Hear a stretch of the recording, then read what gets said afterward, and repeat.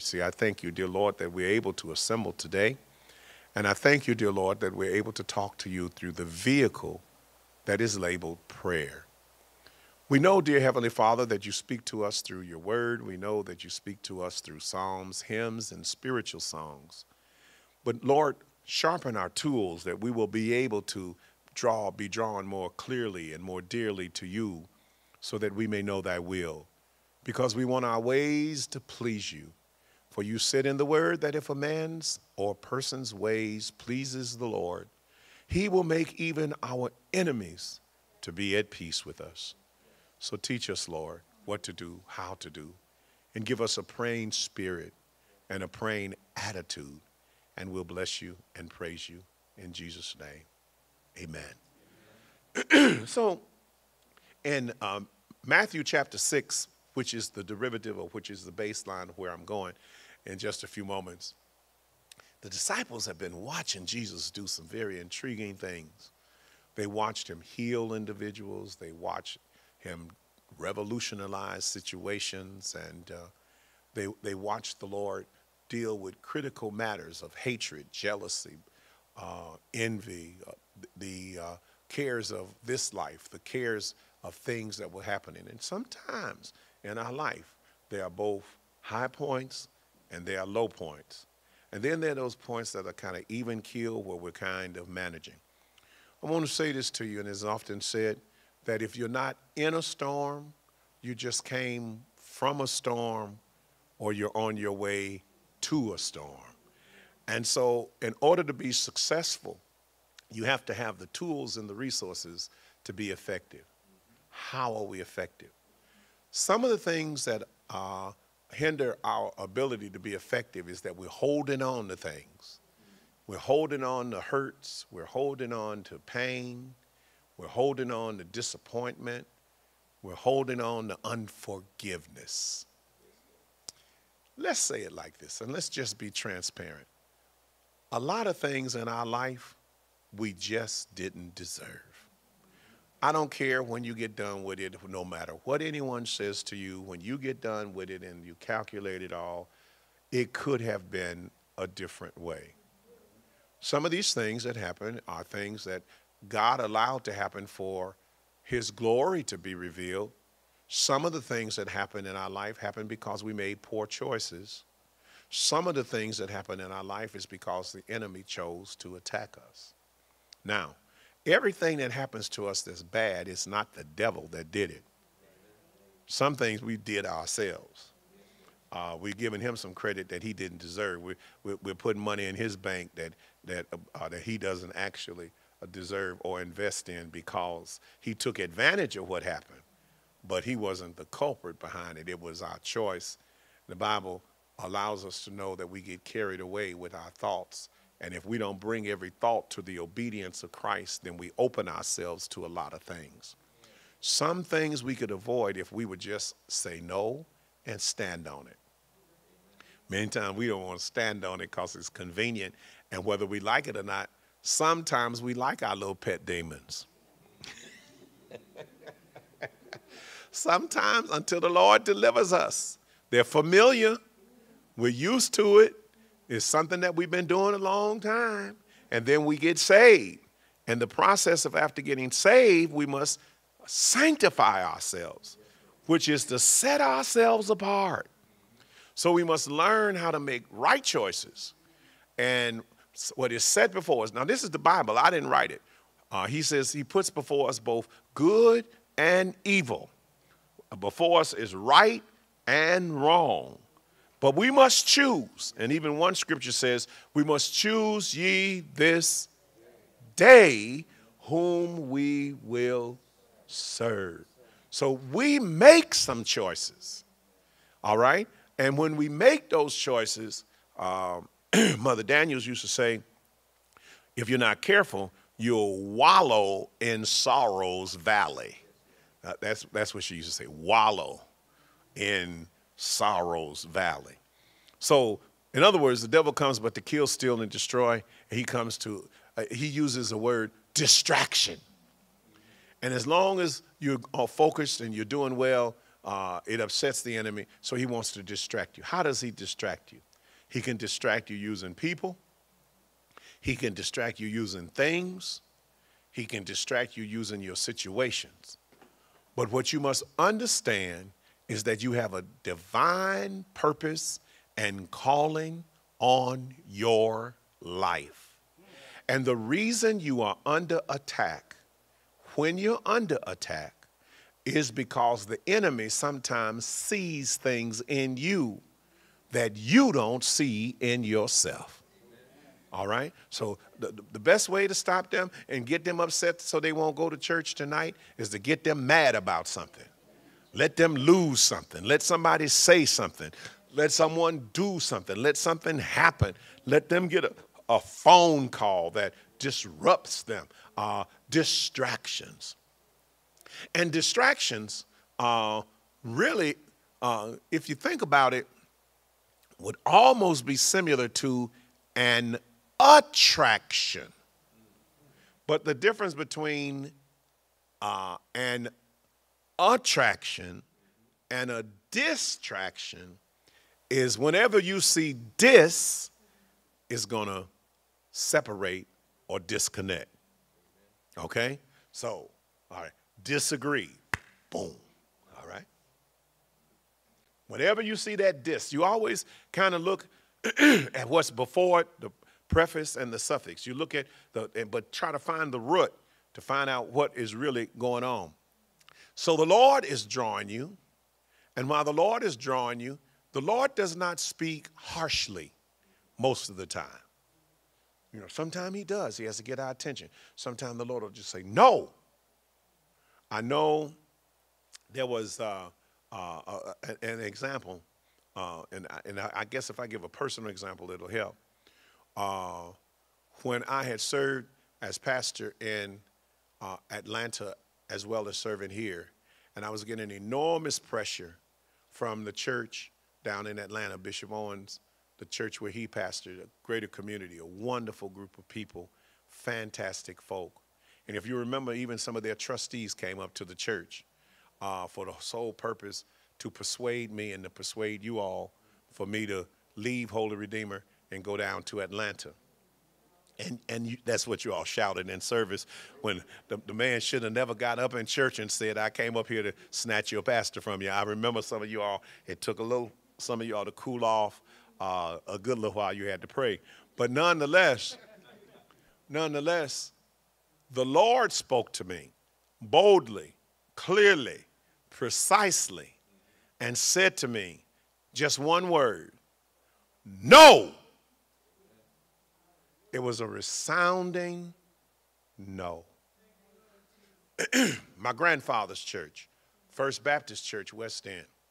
7 times I was offered to pastor that church.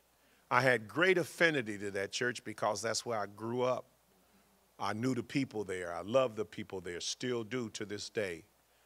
I loved my grandfather, his profound preaching, his whole mannerism, everything he did. He was a barber and would run revivals throughout Alabama, and he would take me and my younger brother. We'd be in that old Galaxy Ford, and he'd be running throughout all these small towns in Alabama, preaching hard. My grandmother would send us with him, because she knew how hard he would preach, so that when he was driving back home in those days at night in the South on those 2-lane roads, that someone would be with him, because there were a lot of other kind of things that happened in the South in that season and still do in the North and South as well.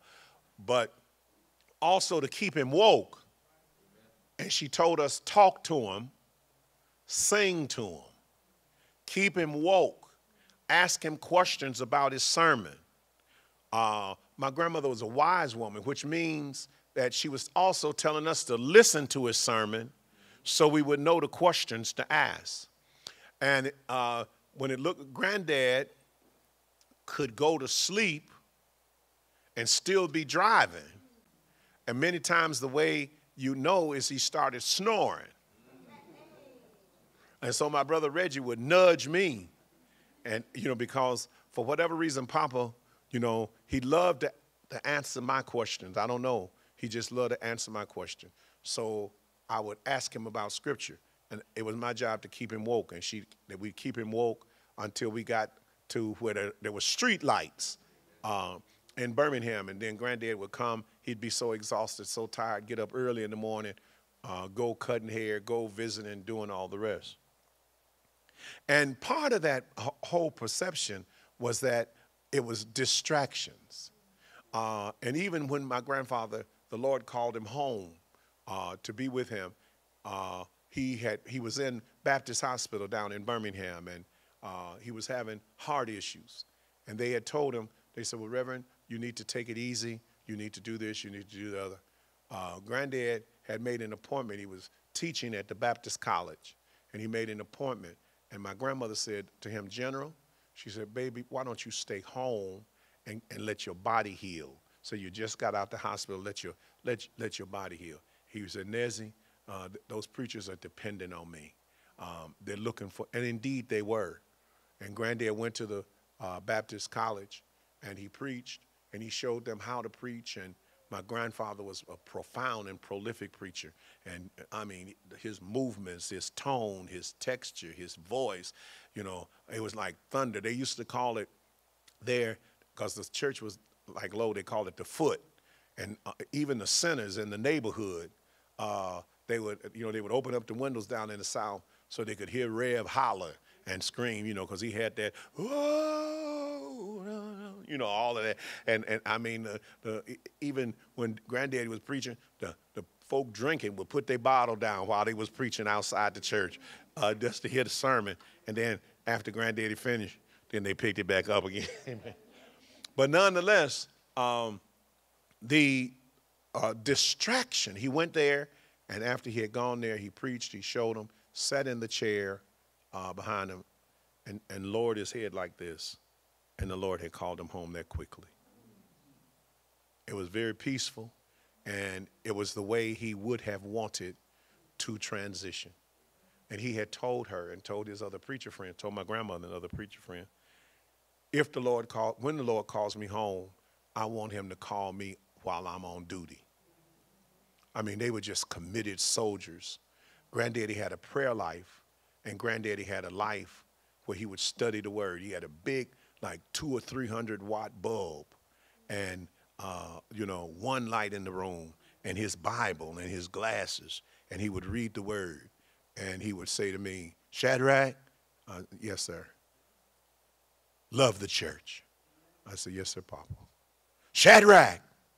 Yes, sir, Papa. I can hear it just like right now. Love the church. He said several times, Shadrach. Now, my name is not Shadrach, but my granddaddy was 6 foot something, and my name was Shadrach. I saw him whoop my uncles. My name was Shadrach. Okay? And then after he said, love the church, Shadrach. Yes, sir, Papa. Love the people. Yes, sir. Don't matter what they say. Don't matter what they do. You love the people. Yes, sir, Papa. Do you hear me? Yes, sir, Papa. Do you hear what I'm saying? Love God. Love the people. Yes, sir. Have a prayer life. Yes, sir. Nothing takes the place of study. Yes, sir. You keep going in that word till you get what God have for you. I said, yes, sir, Papa. Yes, sir, Papa. I wasn't a preacher. Why he telling me to get in the word and do all of this, and live right. Yes, sir. Live right. Let them follow you anywhere. Don't matter what they say, but let them see Jesus in you. Yes, sir, Papa. Can I go play? And so he instilled that in me. My mother instilled that in me, prayer. My grandmother instilled that in me, prayer. My father did not. My father instilled business acumen. He worked hard and provide, and a true Daniel doesn't beg and doesn't borrow. He was an old Southern man. That he didn't take a lot of stuff. He didn't bother you, but didn't want you to bother his wife or his children. And so As Jesus begins to talk to his disciples, they're observing him like I observed my grandfather. And they learned something about him, and that was when Jesus was successful, which was everything he did, he prayed. So they got to a point, how many times have you ever tried something and it didn't work? And you just had to realize what I'm doing, the way I'm doing it, it just is not working. I need a better method. I need a better formula. So they said to him, teach us how to pray. And that's what I'm going to talk about now, just for a minute. But he says something for that. So you're going to go to Matthew 6 and start at 5, Brother Elder. I told you, you watch and you observe. A lot of things that I do now in terms of even preparing food is because I observe to do it. But some things you only learn by trial and error. No matter how many times I saw my grandmother make those yeast rolls that would just float and soak and all the rest of it, I can try the same thing. But because I took for granted that grandmother would always be here, I didn't learn all of the things that I should have learned. The disciples took for granted that Jesus would always be here. And many of the tools that they could have learned and many of the lessons that they could have avoided, they did not, because they didn't take advantage of the path, the person that was creating the path. They didn't understand the totality of understanding suffering. They didn't want to suffer, just like us. We don't want to suffer. We complain, we grumble. Children of Israel, that was the problem. The journey that they took from bondage, Egypt, to the promised land was a 40-day journey. That's all it was supposed to take them, was 40 days. But because of their rebelliousness, and because of their unwillingness to listen, their stubbornness, their creating idol gods, it took them 40 years. Isn't it amazing that something that you could do in 40 days, they could have captured the promised land, the walls could have come down in 40 days, but because they wanted to do it their own way. Some people will not listen. They don't believe that fat meat is greasy.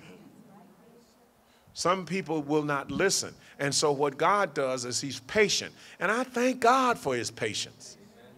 He doesn't deal with us always from where we are, and so must we. Everybody, you've got to be, you've got to go that extra mile of the way. Some people feel entitled and that they're this, that, and the other. But whatever we are because of God. And whatever it is that we do because of God. And if we can help somebody else while we journey this path, we have an obligation and a responsibility to take time for somebody else. Because somebody took time for us. I made reference to my grandfather. You have your own point of reference of someone who took time for you, someone who prayed for you. There are a number of people who prayed for me. There are a number of people I've prayed for. I prayed for literally millions of people all over the world. And I will continue to so do as long as the Lord gives me breath. But you don't ever think that you get to a point where you arrive and that you don't need prayer and that you don't need to grow. You always need to grow. And then be careful how you treat people while you're growing. Be careful what you say and how you say it. Just because someone may stumbled and failed, help them. And you want to know the way that you know if a person is a shepherd or not? I'm going to tell you how you know. They must smell like sheep. They must have some time of stink on them. In other words, Acts 4:13, when they saw the boldness of Peter and John and perceived that they were unlearned and ignorant men, they marveled and took note of them that they had been with Jesus. You've got to be where you're touchable, reachable. You've got to have an ear to hear what people are saying. Hear their heart when they're hurting. Feel their tears when they're crying. Feel their pain. And then just don't be gratuitous. You've got to take what we have. As Peter and John said at the gate, silver and gold. You know, I don't really have a lot of money and believe it or not, sometimes people don't need all your money. They want your time. They want your attention. They want your love. And when people know that you love them, what is that you say, Elder Nixon? I like to, you just coined it. People don't care how much you know. That's it, until they know how much you care and how true it is. So now Jesus is saying, you ready, preacher? Yes, sir. Jesus is saying to them in his dialogue here in Matthew, and this is Matthew's writing. Matthew was a thief, okay? So now while y'all want to criticize everybody else, y'all need to understand that the Bible is full of converted crooks and people who did time, should have done time, and God touched them. Yes, sir. So don't point your finger down on anybody. He was at the table collecting taxes, and he was skimming off the top. Okay? He was cutting his cut. Here's the government. Here's my cut. Here's the government. Here's my cut. Anybody that you find that's been used by God, sometimes they have a shady past because God had to clean them good and let the blood cover. Otherwise, they would have said, I did it. But there's something about our lives. Now, you may not have done anything like that. Yours may have been internally. You may have been mean as a junkyard dog. And some of you are. All right. Some of you look like you may have had rocks for breakfast. You try to speak to you and all the rest of it, whatever is going on. All right. Bishop Williams used to say, it takes far less muscles to smile than it does to frown. I think he said 7 or 9, I can't remember the number, to smile, and 28 or something like that to frown. But some people choose to frown rather than to smile. Do you know you look better when you smile? That is so true. You look so much better when you smile. All right, so read the book. Read the book. Some of y'all need to be smiling all the time. Some of us. Go ahead. The word of the Lord is coming from Matthew, the 6th chapter, starting at the 5th verse. All right. You all can be seated because I'm teaching, preaching. Go ahead. And when thou prayest, thou shalt not be as the hypocrites are. So you're going to pray. I'm going to teach you how to pray, Jesus says, but I don't want you to be a hypocrite. The word hypocrite is a theatric term that means pretender.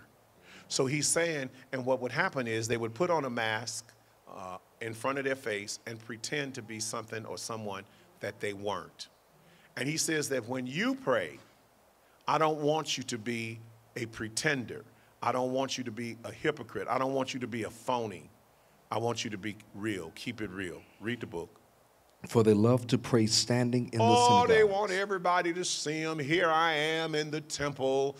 I am Bishop Daniels. Let me pray.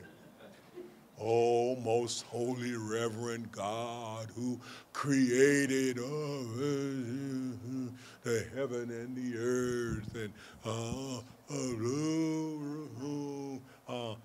knowing that you're watching me.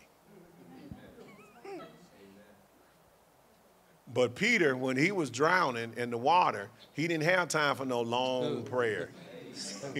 Lord, save me. Lord, save me. Sometimes that's what is necessary. Read the book. In the synagogues and in the corners of the street. Slow down. You're talking too fast. I got to get every word. In the synagogues? In the synagogues, those were the places where Jewish people came together, where they read the Torah, Genesis to Malachi, and also other books, Torah, first 5 books, Genesis, Exodus, Leviticus, Numbers, Deuteronomy, the writing, teaching of Moses, the writing, the words of the prophets, and all the rest of it. They'd go in the synagogue to do that. That's where scribes are writers, okay? All right, Pharisees are the ones that interpreted the law. All right, they'd go in the synagogue, keep reading. And in the corners of the streets. And they go on the street corner to be deep, not to be ministering, but to be deep. Go ahead. That purpose and intent is what is meant there. Make sure that wherever we go and whatever we do, that our heart is right. And if you're sincere, people can see through it. And if you're not, they can see through that too. Go ahead. That they may be seen of men. That they may be seen of men. I explained it. Keep reading. Verily I say unto you. All right. Truly, definitely, when you see that verily, that's what he's saying. No question about it. It's not even a second guess about it. Go ahead. They have their reward. That's what they're going to get. They got their reward. Oh, elder so-and-so is deep. Oh, this one is that. Oh, what? That's it. That's as far as it's going. Read. But thou, when thou But pray- you, I want you to be different. And that's what the Lord is calling. Let's be different. Let's be righteous. Let's be holy. Let's be true. Let's be unique. Let's be peculiar. Read. when thou prayest, When you pray, and don't let the thous and y'alls and these and sayest and all of that, just take the EST off and get the base of it and keep on running. Go on. enter into thy closet, Go into a private place. That's what that means, your closet. Read. and when thou hast shut thy door, And put everything and everybody out. So it may be early in the morning, late at night. It may be a break that you have at work. It may be a space that you have where you're to yourself in solitude. All right? Go ahead. pray to thy Father, Pray to the Father which is in secret, in secret. All right? In other words, you're saying to the Lord and you're talking to God, and you talk to God just like I'm talking to you. He's not deaf. He can hear you. Talk to him.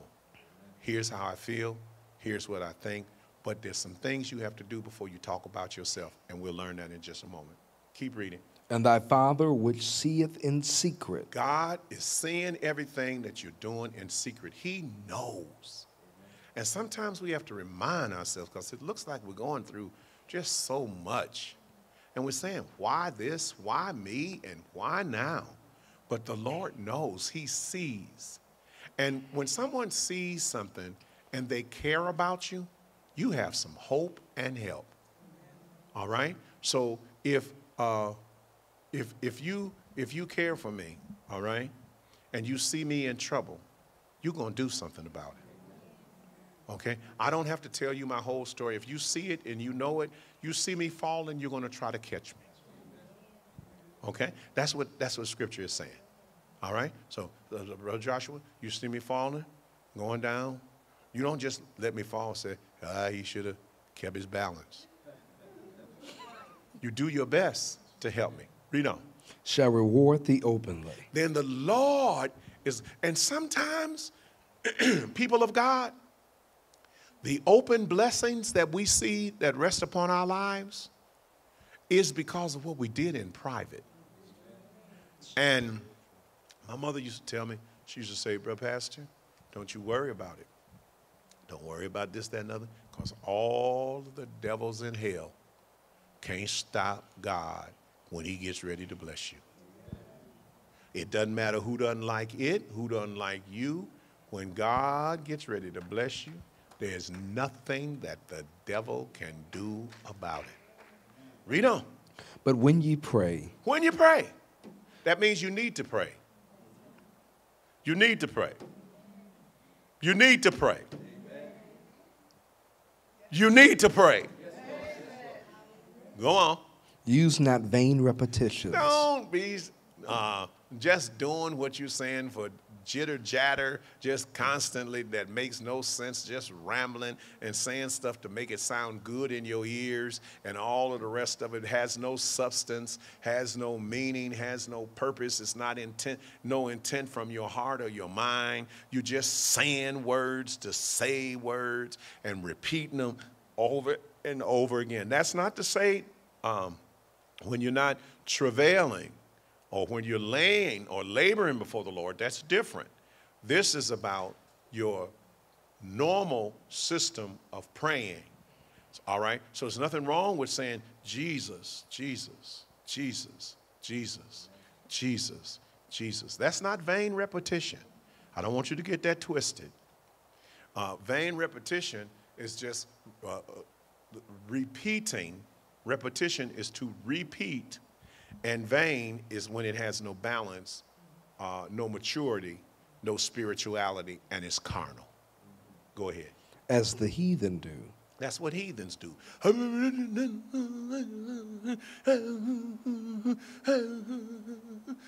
And you know what happens after you do that for a little while? Those rhythms can get to you, and you can start doing it. That's why things like rap and all the rest of that is attracting to young people and other people, because it has a pattern, it has a repetition, and all of the rest of it. And after a while, if you're not careful, you can listen to some music and you may not even know what the words are saying. I mean, I know y'all may not admit it, but you'll find yourself.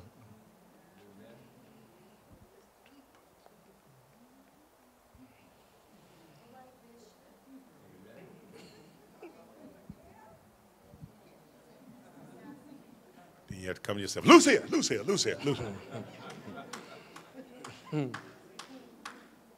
And that's why and how it attracts young people, because it's repetition and it's the words and it's the language. And in music, there's a culture and there's a spirit behind music. And the enemy will give 99% truth in music to give 1% lie. And that 1% lie can be so damning until it can affect your soul. They'll tell you some things that's true, and in the lyrics it may be true, but that's not the intent. The devil has one line, and that one line is how he wants to captivate your mind. And that's why you must guard your mind and watch what you think, watch what you say, watch how you do it. Read on. For they think that they shall be heard for their much speaking. They think they're going to be heard because they're doing all this talking. Go on. Be not ye therefore like unto them. Don't be like that. Go on. For your Father knoweth what things ye have need He of. already knows what you have need. And that's why when you enter into the chamber of worship and praise and adoration, and when you bless God, sometimes you don't even know what to say in your prayer. But the Spirit maketh intercession. And you get to a point where you let the Spirit take over your prayer. And sometimes you must be still. And those that have been in the church, sometimes you would hear they're not saying words. They just may be, oh, Jesus, hallelujah, glory, glory, glory, glory. Lord, I love you. Thank you. Hallelujah, hallelujah, hallelujah, hallelujah. All right? You're setting tone. You're setting a stage for the presence of God. And it gives an atmosphere. So every time when you're even in prayer, you don't have to be saying a word. So if it's a 1 hour prayer, you don't have to figure out, Lord, what am I going to pray for an hour? You get on your knees and you don't know what to say. Oh, I don't know how to pray. All right? Read the word back. Go to the Psalms. Give God his word back. You said you're a very present help in trouble. God, you said. Many times I tell the new members and people that I minister to in prison and all the rest and other places, hospital, just give God his word back. Lord, you said that you. Now, the only way you can tell God what he said is to learn what he said. So you can bring it back to your remembrance. Read on. Before you ask him, after this manner. All right, so now Jesus says, I'm going to give you a model. After saying all that, I'm not going to leave you out there by yourself. I'm going to give you a model. Growing up, we used to buy kit cars. They were in boxes. None of it was put together. Or we used to buy puzzles, depending on what it is you do. And what would happen is you would take the pieces and you would read the instruction. You would read the instruction. You would read the instruction, and it would help you to put the pieces together. Whenever you try to do it without reading the instructions and you've never done it before, you're going to mess up. All right? You're going to put it backwards. You're going to put it in places it doesn't belong. All right? And there's a pattern to what God wants to do. God wants you to get the big picture, the whole picture, the complete picture. But in order to do it, it's piece by piece. And sometimes in our life, God reveals things piece by piece. God, why is this going on in my body? Piece by piece. God, why is this going on in my finance and my mind? Piece by piece. He's working it out. For we know what?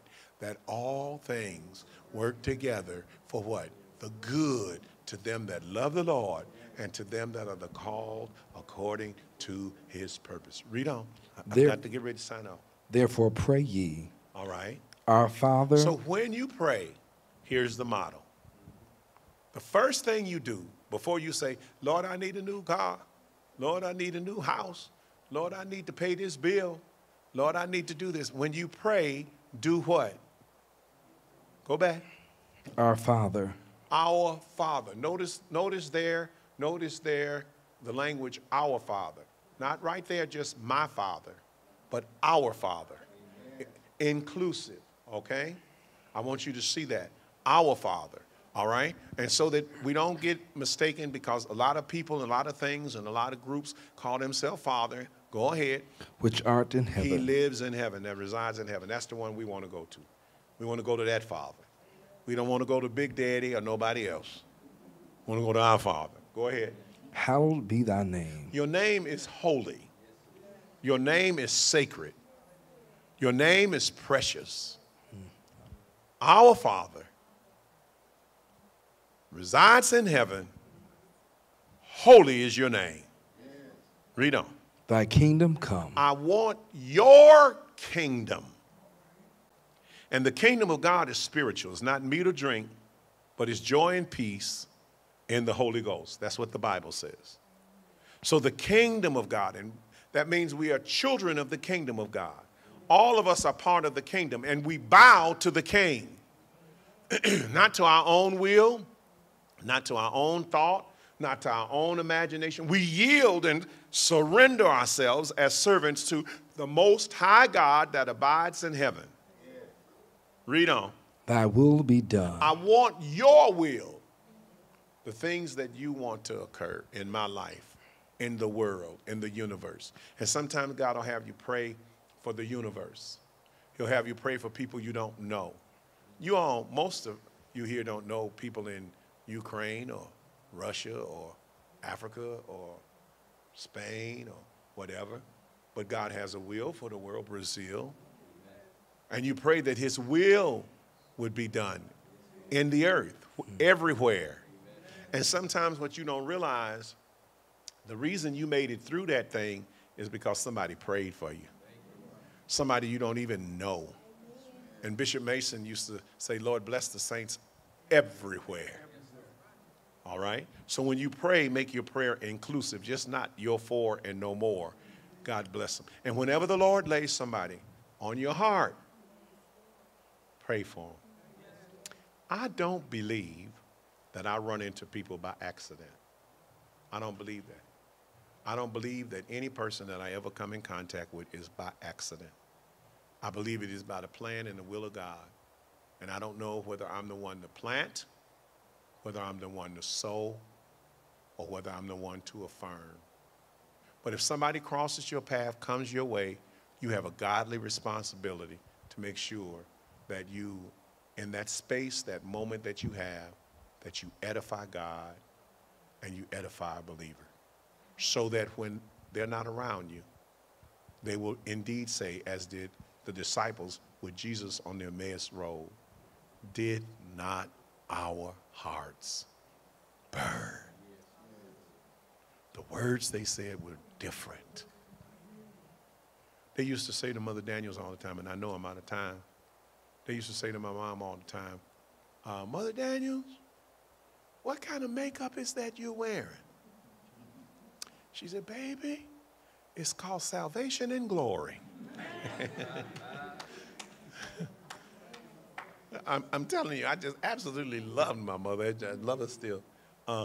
In other words, she didn't wear natural makeup, but the glory of the Lord. And I'm not saying to you that you can't. That's not what, don't get it twisted. I'm not going down that road. I'm saying that there is a glow. Ask Moses, when he had come from being with Jesus, the Shekinah glory of God had rested upon him. And when you looked upon him, there was a glow. Sometimes you can be around people and they bring out brilliance. You just like being around them. You can't understand why you like being around them. My mother said to me, and I know I'm making a lot of reference to Mother Daniels, but that's okay too. She said, Brother Pastor, you are a magnet person. And she said, because that means people are attracted to you, people that you don't know and all the rest of it. So you have to be careful. Because a magnet attracts all kind of people.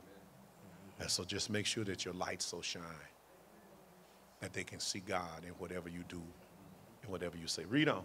In earth as it is in heaven.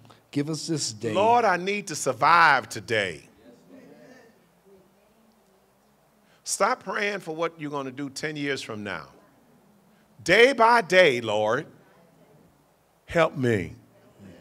Give me victory today. Give me peace today. Give me joy today. Give me power today. Let me be an overcomer today. So God, in order for me to do it, you must give it to me. Because all my help, all my strength comes from you. Give me the day. And if you give me the day, it'll be sufficient, my daily bread. Read on. Our daily bread. All right, I went ahead of you. And forgive us our And debts. then forgive. And I got to close with this because I'm out of time.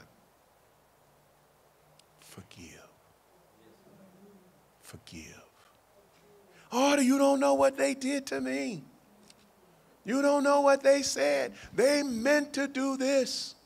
They tried to destroy me. I worked so hard. I gave my best years to this job, to this family, to this church, to this community. Forgive. Let it go. Let it go. Let it go. Free yourself. And then whom the Lord has set free is free indeed. And the way you get to that freedom is by declaring your freedom. I refuse to let this bond. I tell them that are around me, I let it die for the lack of attention. Some things you don't even need to respond to. You need to just leave it alone and let it be where it is. Oh, they said, okay, cool. Hallelujah. Now, that's not always easy. So that's why I'm getting ready to pray. Because your emotions and your feeling of being used and abused. Now, I know the song say, after you've done all you can, just stand. What do you do when you don't feel like standing? What do you do when you feel like fighting? And you go to the song, we are soldiers in the army of the Lord. We got to fight.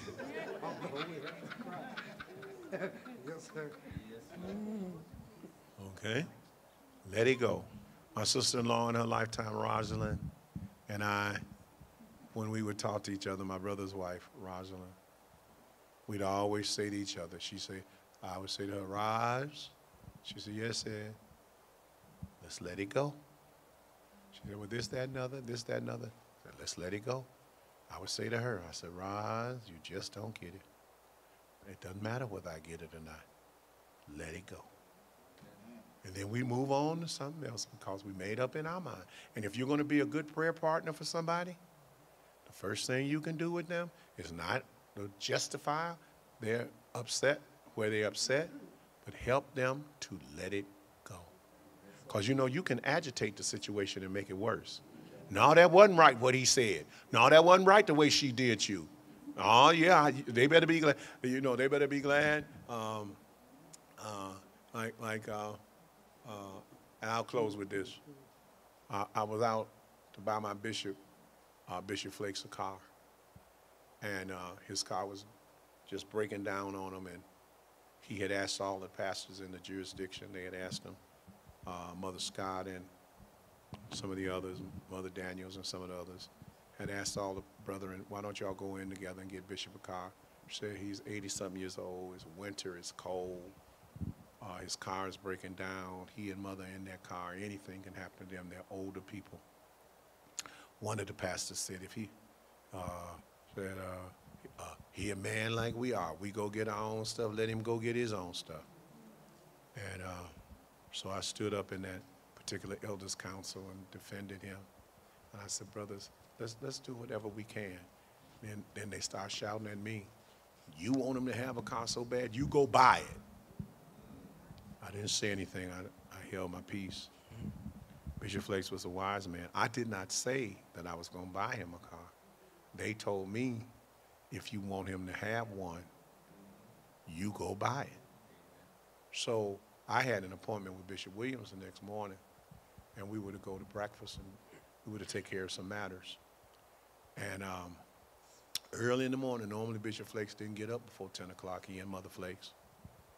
But this particular morning, after that rough elders council, Bishop Flakes called me about 7, 8 o'clock. Elder Daniel? Yes, sir, Bishop. What time we going to get my car? I said, well, Bishop, Bishop, I can't go with you right now. I said, because I had promised my godfather, Bishop Williams, we were going to go get breakfast. And who is your bishop? I said, Bishop, you are. Well, you call Bishop Williams and you tell Bishop Williams, I said, that you going with me and you can take him to lunch. I said, yes, sir, Bishop. I got off the phone with Bishop Flakes and I called Bishop Williams. And I said, Bishop Williams, how you doing, Dad? Oh, son, I'm doing good. Looking forward to going to breakfast with you this morning. I said, well, Bishop, can we go to lunch? He said, well, what's wrong? I said, Bishop Flakes want me to take him to go help him look at a car. And he told me I could take you to lunch. He told me, who is this bishop? Oh, and I told him he was. He said, you call Bishop Flakes back and you tell him that I said, we already had an appointment. And if anybody going to lunch, take him to lunch. I said, yes, sir, Bishop. So I called Bishop Flakes back. I told Bishop Flakes, I said, Bishop Flakes? Yes, sir. Did you talk to Bishop Williams? I said, yes, sir. What did he say? I said, well, listen, Bishop, I'll be there at 9 o'clock to take you to breakfast. To go to the dealership. Oh, all right, son. Thank you so much. Oh, I love you. God bless you. I called Bishop Williams back. I said, Bishop Williams? Yes, son. I said, I'll be there at 9 o'clock to pick you up for breakfast. What did Bishop Flake say? So, oh, yeah, I'll be there at 9 o'clock to get you. So I went.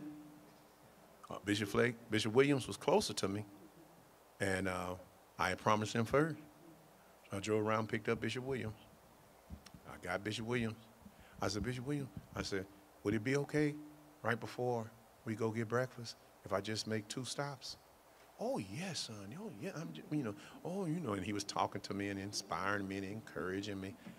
Oh, I had him in the front seat. Then I drove over there on Dean Road. I picked up Bishop Flakes. And when Bishop Flakes came out, he just didn't come out by himself. He came out with Mother Flakes. And Mother Flakes had on a big old Sunday morning church hat, getting ready to go look for a car. So all 3 of them were in the car. And when they were in the car, the whole tone and tenor changed when both of them saw each other. Now, I knew what they told me. But when they saw each other, they were so glad to see. Oh, Bishop. Oh, Bishop. Oh. They were glad to see each other. They had a wonderful time. We went out.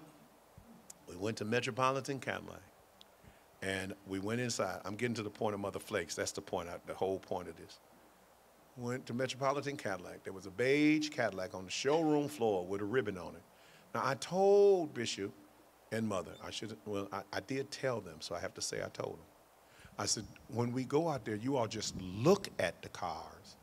Number 1, don't act like you like any of them. That's rule 1. And number 2, don't tell them that we have a little change. Okay. Mother Flake said, all right.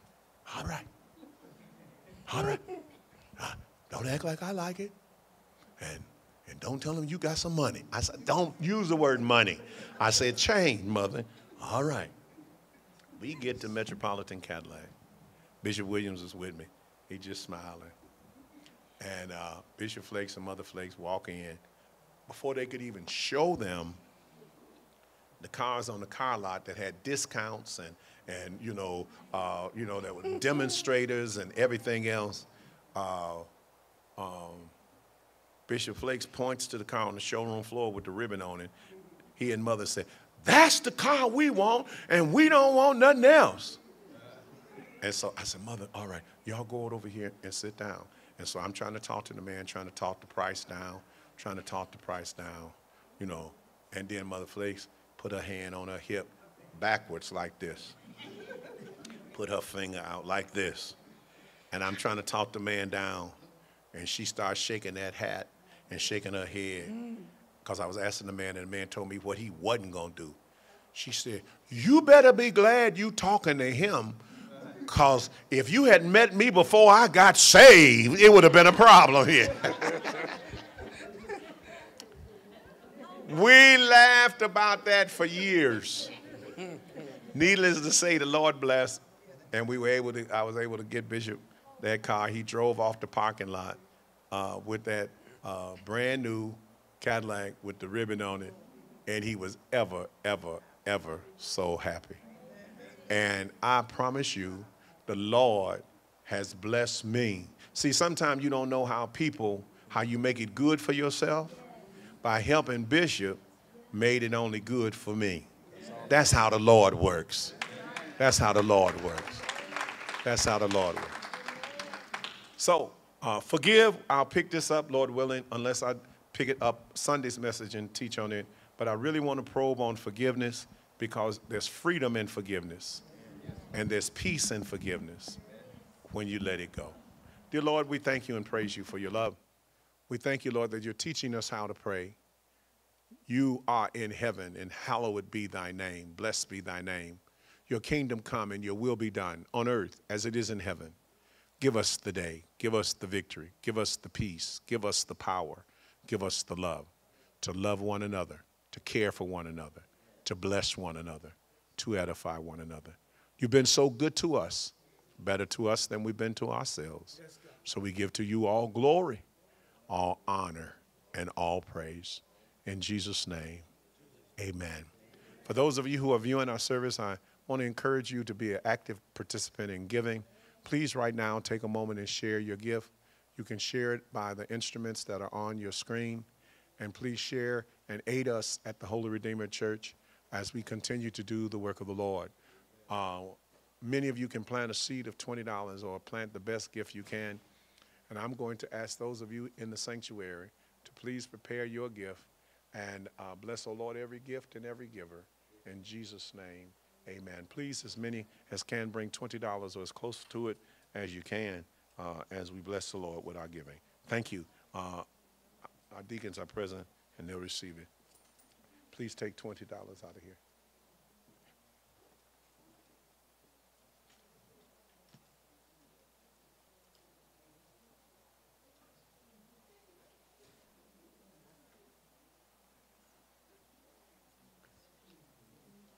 It is a joy to see each of you this evening. We pray for all of our sick and shut in, and we pray for the Clark family in their hour of bereavement. Brother Clark's father's services tomorrow in Chicago, and we also pray for Brother Titus. His father's funeral is tomorrow as well, and we pray for him. And we pray for all of our sick and shut in, and we remember each other in prayer and in the spirit of love. Again, I want to commend our hospitality, our greeters, our ushers, our ministry workers, each of you for all what you did during the Convocation 2022. And I'm so grateful for your wonderful support that you provided. And I want to encourage you to see you this Sunday. Looking forward to ministry and the word from the Lord that the Lord has given to me for you. I want to encourage you also to bring your young people and children on Wednesday night so that they can participate in the youth activities and the 6 p.m. prayer that precedes our time, as well as the deacon and elder training that is also at 6:30, and the various auxiliary and units that resume. Now, I think they said the Mothers Board meeting is not tomorrow, but in September. Is that accurate? Or is it tomorrow? So it's not tomorrow, it's just in September. And so we want to make sure that all of our mothers are engaged and that we unite and we build ministry. We're standing. The peace of God, the presence of God, and the protection of the Lord be with you all. In the wonderful and matchless name of Jesus, we pray. Thank God. Amen. We welcome our visitors, and we thank you so much. We thank the Lord for Sister Tanisha and the clinic. They did an excellent